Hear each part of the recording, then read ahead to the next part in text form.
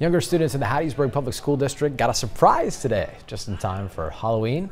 McGruff the crime dog went to several elementary schools in the district to talk to kiddos about how to stay safe during the holidays.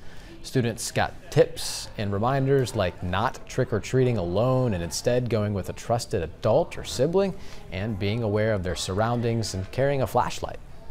We've been at Hattiesburg all day talking to elementary school students at different elementary schools about Halloween safety, because unfortunately Halloween is the most dangerous day of the year for children between the ages 1 and 18. More accidents than any other day of the year involving that age group. It's just kind of the basics, but I mean, everyone gets so excited. Children get so excited about Halloween. So sometimes we just need to remind them of the basics and remind parents of the basics as well.